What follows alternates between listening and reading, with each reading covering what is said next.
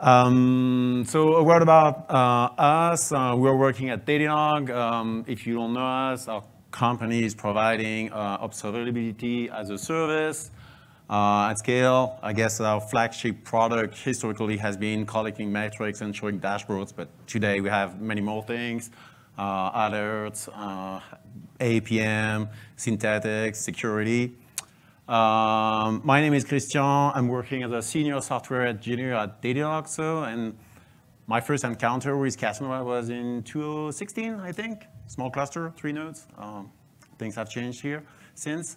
And when I'm not on computers, I run. Went for a run yesterday, went for a run today. We'll go for a run tomorrow. You get the idea.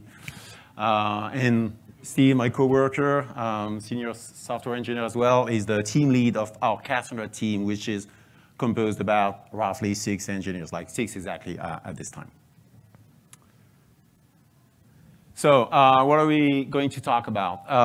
First, explain you a bit what Temporal is and why it's a great fit for us.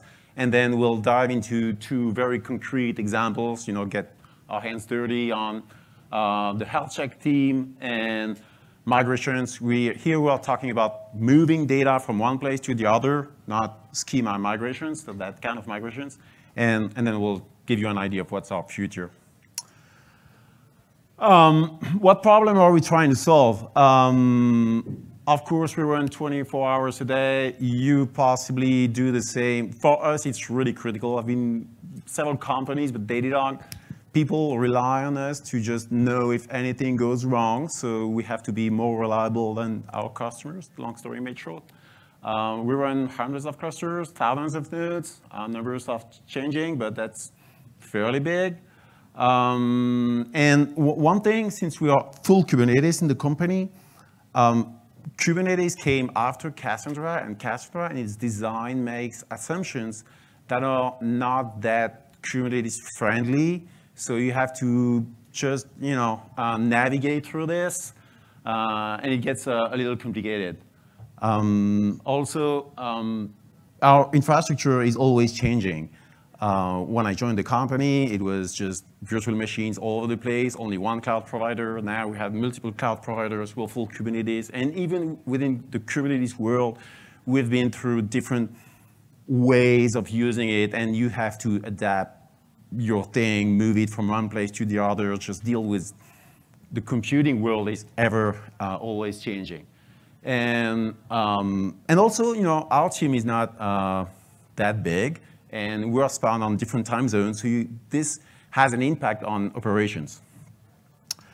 So what is Temporal? I got that from the Temporal website.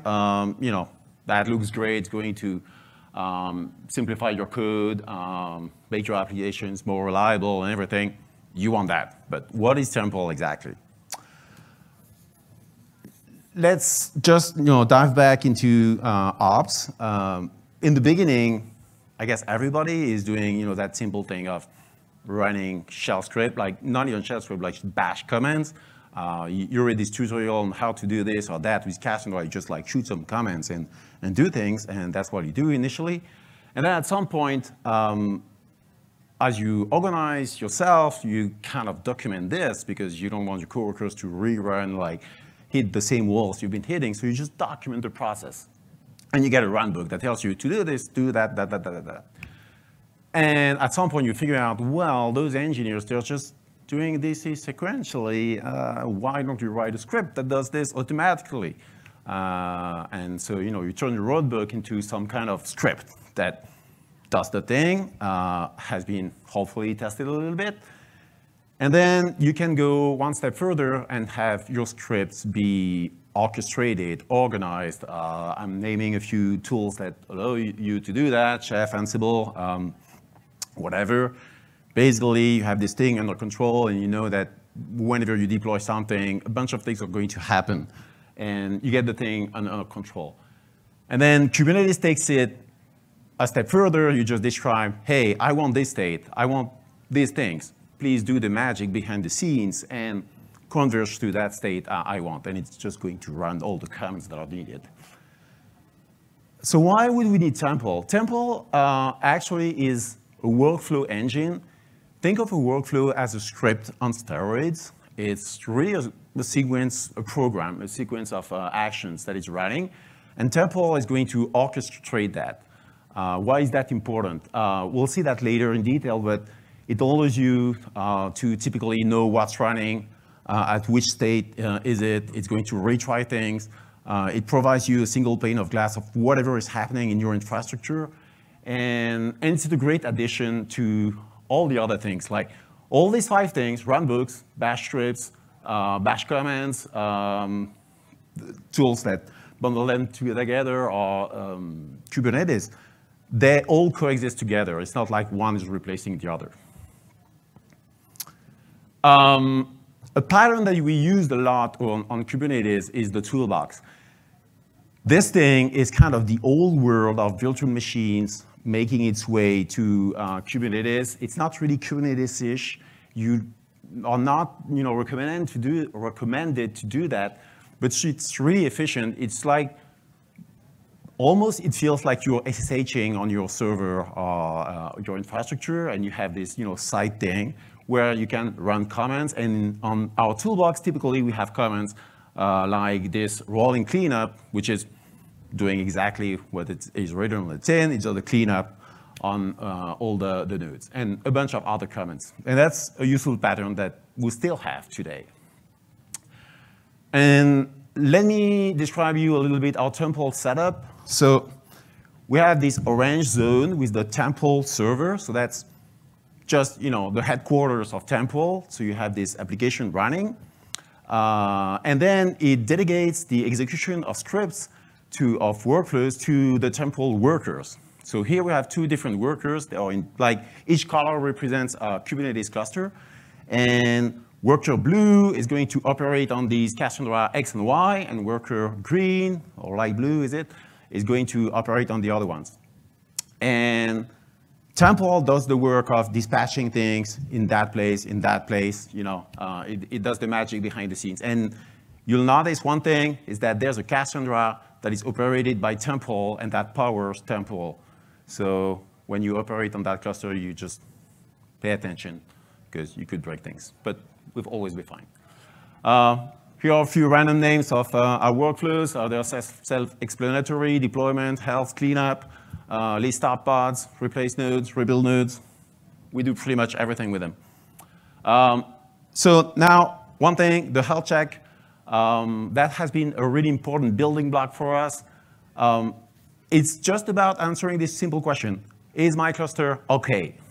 And that is not something that is like either totally okay or totally broken if you've been working with Cassandra.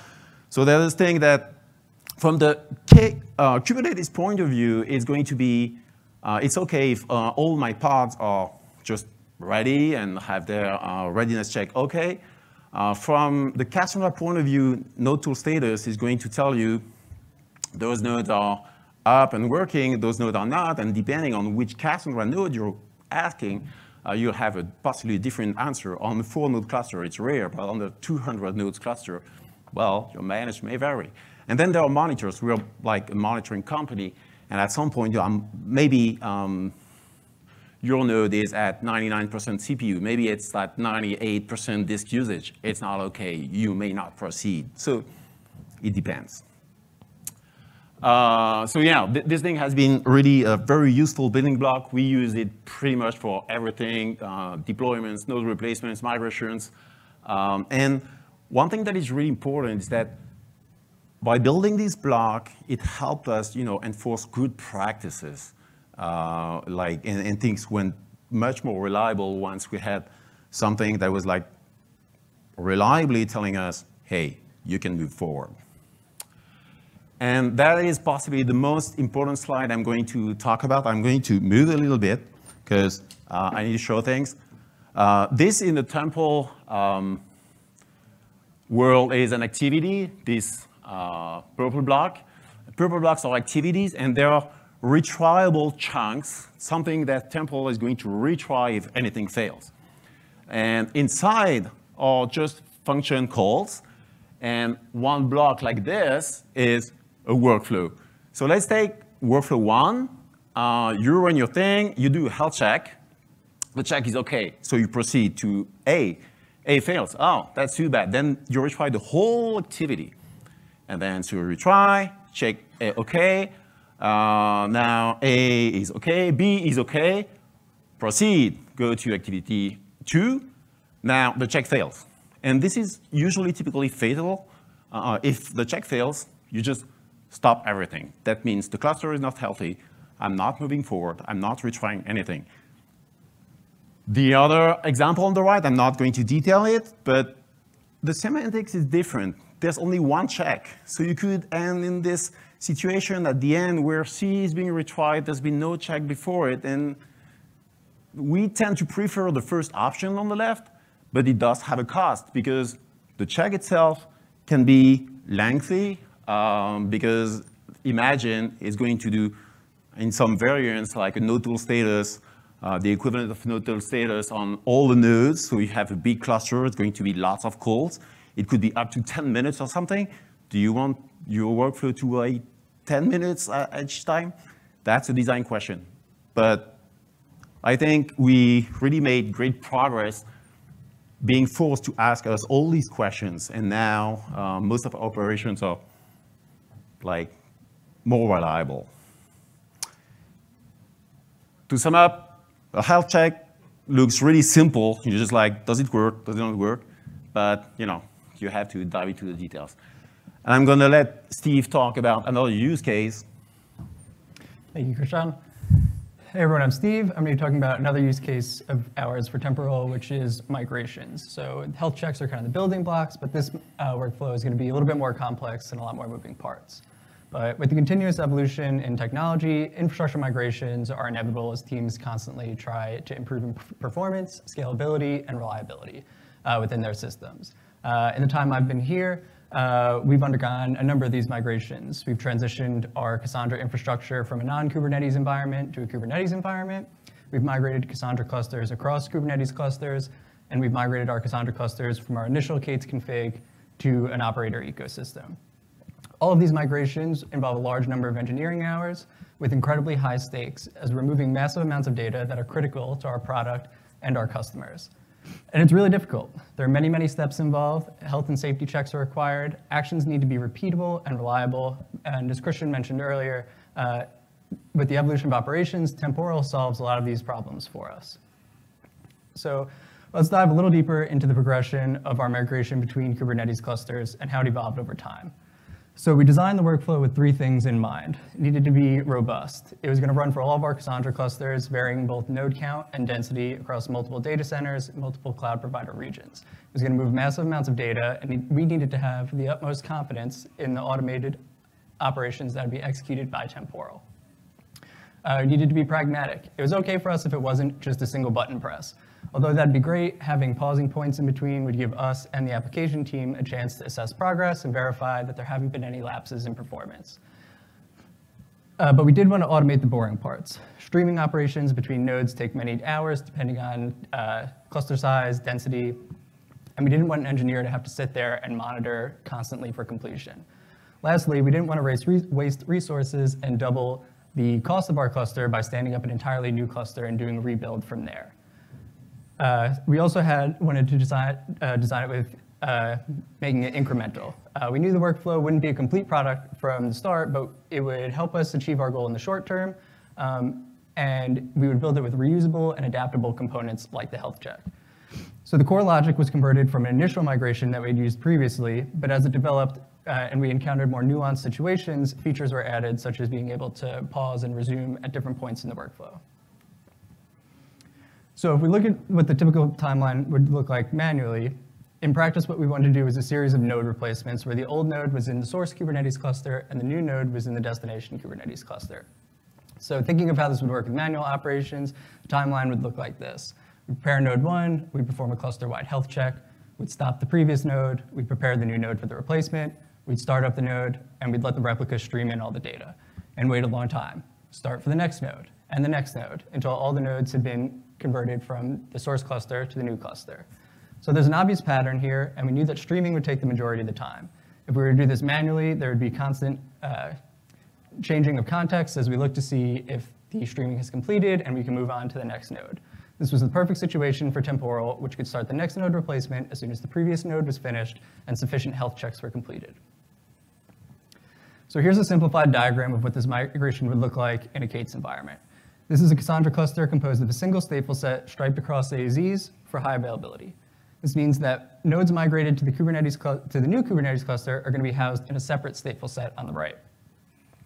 But we need to ensure that data is kept consistent across racks and availability zones. Therefore, we need to be a little bit more careful than simply scaling up the new stateful set and scaling down the other stateful set. So instead, we need to work in batches of 3 and slowly decrease the size of the source stateful set to reduce the risk of being in an unhealthy state. So on the left here, pods 3, 4, and 5 have already been migrated and correspond to ordinals 0, 1, and 2 on the right. To add ordinal 3, we needed to replace pod 0 since it's in the same AZ and let the cluster stream in the replicated data. We can't just scale down the stateful set at that point because that would delete pod 2, which still is an active replica. So all these steps that I described needed to be implemented in our workflow for it to be successful, which meant deciding which of these actions were retriable, interacting not only with Cassandra, but with the Kubernetes API, understanding what the different failure mechanisms are, and how to gracefully fail if things go wrong. So if we take a step back and look at this migration as a whole, we could start to visualize some of the building blocks that would make up the workflow. We have our macro plan, which is what we wanted the general flow to look like, starting with a health check, interrogating the clusters for configuration info, a confirmation prompt, muting monitors, and finally migrating the nodes. Then we also have individual steps for migrating a single node, including another health check, updating replace address flags, alternating K8s resources, and monitoring for completion. Each of these bullets correspond to either a retrieval activity or an entirely separate workflow. And as I said earlier, we valued reusable, adaptable components that could be linked together. Workflows are the building blocks of Temporal, and by creating these sub-workflows, we were helping develop components that could be utilized in future workflows. The workflow on the right is something we actually still use today in our daily operations for cluster management. These steps are a real program, and a very complicated one at that. Building it required numerous designs, reviews, and many tests with a goal to constantly improve. Although our initial implementation automated a number of steps, there was still a process both for our team and the application team that occurred in tandem alongside the workflow. Our teams would sync to develop a migration plan, we'd bootstrap the new cluster, launch the workflow, confirm the plan, let it migrate some nodes, reconvene with the application team to update some config, launch the second half of the workflow, all while monitoring dashboards to ensure that there are no deep lapses in performance. The one thing to notice is that on our side, this Cassandra team, we had a lot more steps here. But that's by design. We wanted migrations to be seamless, non-intrusive, and require minimal engineering hours from application teams to reduce the total burden of the migration and increase their team's confidence for future migrations. And that worked for a while, but we continued to iterate, and we had the incentive to do so, which was reducing our own burden for the migrations.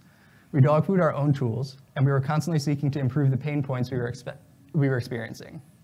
In a later state shown here, the total amount of coordination and effort was greatly reduced and improved to the point where it was basically a single button press. We could reach out to the team and say, hey, just a heads up, we're going to move a bunch of your nodes in the background. Let us know if you see anything suspicious, but we don't need anything from you. And we could launch the workflow and let it migrate all the nodes behind the scenes. Improvements didn't just come from us. This was largely possible due to a service product from our traffic team that allowed nodes across different Kubernetes clusters to be discovered transparently. Improvements also came in the form of safety. We were launching a lot of migration workflows as well as workflows for daily operations, but we needed a way to stay out of each other's way. We're 6 teammates spread across 2 countries and multiple time zones and require plenty of coordination to avoid stepping on each other's toes. Enter distributed locks, a product created by a sister team which we were able to integrate into our workflows that ensured only a single workflow was operating on a Cassandra cluster at a given time. In conclusion, moving data is hard, but with tools like Temporal, it makes the job much more manageable. Doing this entire migration manually would have taken much more time and would have been much more susceptible to human error, although it was still not immune from the occasional fat finger. This quote really resonated with us when we were designing workflows. Creating workflows that were deterministic and creating idempotent activities reshaped the way we thought about our current runbooks and future ones as we wrote them specifically with automation in mind. What does our future look like? Migrations to more cloud-friendly infra, upgrades to new versions of Cassandra, or possibly even moves to alternative storage solutions. I can't say for sure what our infra's future will look like, but I can say with some level of confidence that Temporal will help us automate our cluster-level operations. That doesn't mean that there won't be roadblocks along the way.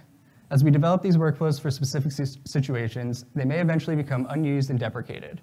We're proud to remove dead code and keep our repositories light, and it's okay to retire something, but there is a cost to cleanup and untying dependencies. We can also envision a world where workflows get triggered automatically, maybe after a monitor fires. How can we be confident that the situation calls for that exact workflow and not something else? These are questions we have to ask ourselves. Temporal can solve a lot of problems, and it's greatly reduced our dedicated ops time. And it's natural to want to automate all the things, but it doesn't mean it can or should solve every problem. Thank you.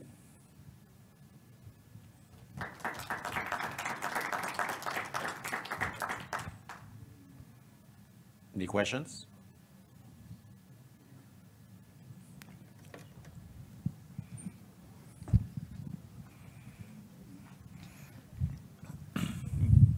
When you're looking at like the operator versus like enhancing the operator versus putting something into temporal, how do you make that decision?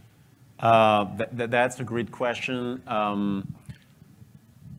I think one clear, like if it depends on something that is not in Kubernetes, like typically some monitor or some external resources, we're not going to use the operator.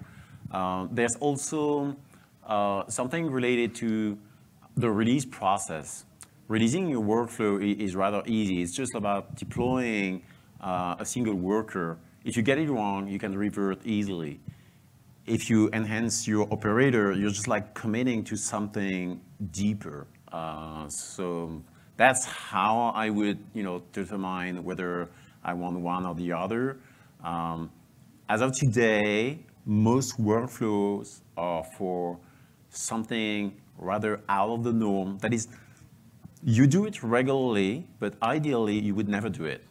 Ideally, I would never replace a node. I mean, why would I do that? But I need to do it.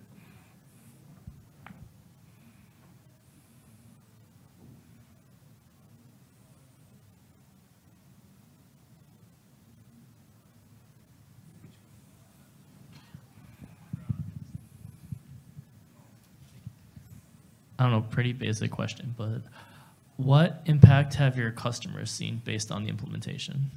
Or have you actually seen anything really in terms of, customers able to access their data, see their dashboards? That's probably something you can't answer, but. I think honestly, the impact has been mostly positive, or maybe nothing. I think like the real good thing has been on our side, on the ops side. Typically, like the migration example Steve mentioned, we used to do migrations before. Like I had been doing some primitive Cassandra operations before, and it was painful. And also, you have this mental pressure of, I need to think tomorrow that I need to clean up this thing and not forget this step or that step. So I think that the progress was really for us as operators. And then, if we're not spending time on the users' things, that means that we're spending time on the right things that make the service better. I think for our customers, the change is really there. Like we're doing the right thing and we're doing useful things as opposed to wasting our time on useless tasks like repetitive tasks at which humans are not great. At least I am not great at doing this. Workflows are better than me. So I wanted to ask, when you switched your workflow to being a simpler process for your team, it seemed like you'd skipped the step for informing the customer teams that you had a new host in, which made me wonder if you'd switched to a different form of discovery for your clusters. Yeah, so that was due to a service product by our traffic team, which basically had a DNS address that could resolve to either of our clusters at a given time. So from their perspective, they were connecting to one address, but what was behind that address was completely transparent to them. So we could control what the infra was behind and move the entire cluster without their DNS address changing. Oh, without their address, because I was going to ask, did you find switching to DNS cause you any loss in availability or resiliency? No, we had very little, I'd say, like loss of availability during these migrations. I think occasionally, if we migrated nodes and like somebody forgot to update the DNS address in the original versions, those were times where we would see that. Or if there was one node left and then we brought that one down, they would immediately lose access to it. So it's like small configuration changes like that, which is why that service product ended up being a nice win for us, because we were able to not have to interact with the application team and could reduce their time of saying, okay, let's make this change, let's roll this deployment out to all of our data centers and verify everything before we can finish the rest of the migration. Great, thanks. But just to add a little bit, something that was complicated is that due to the fact that Cassandra, exposes the topology to clients and to wherever you come from, it was complicated for us to just be 100% sure that they were using the right address and not a specific address, because the TCP traffic at some point is just like coming from anywhere. So we have ways to mitigate that, but that was a small issue, yes.